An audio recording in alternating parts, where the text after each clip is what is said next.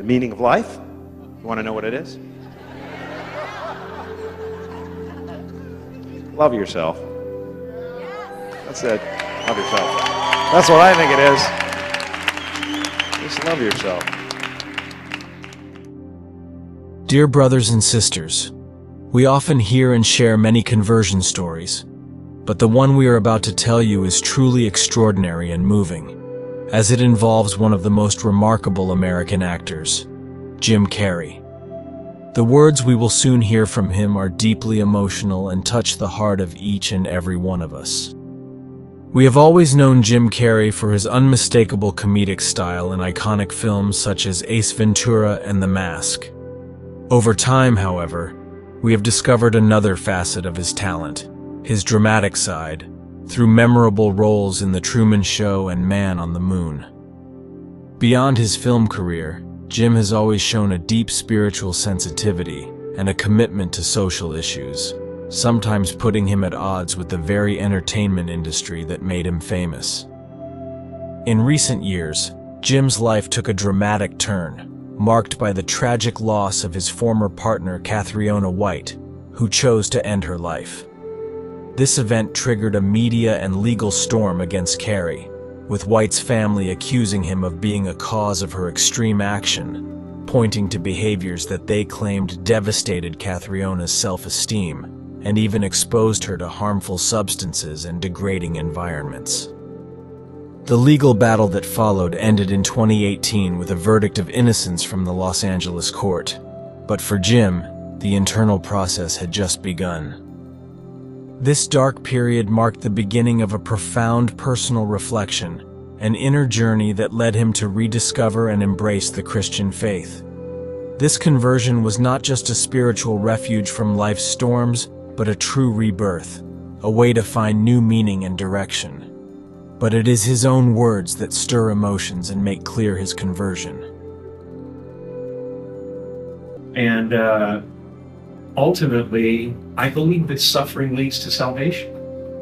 And in fact, it's the only way that we have to somehow accept and not deny, but feel our suffering and feel our losses.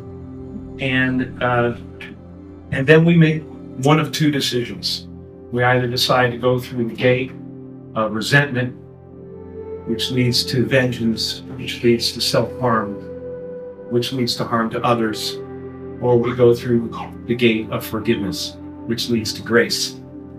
And your being here is an indication that you've made that decision already.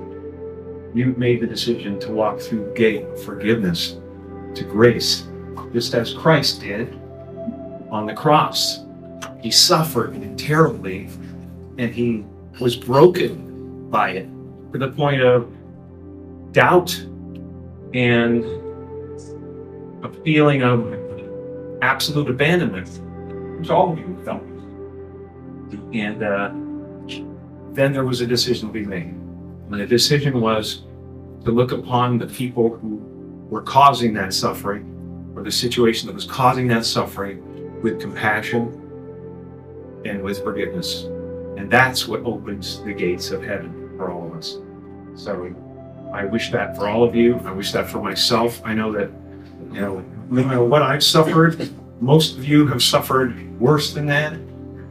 But that's why I admire you, because you're here.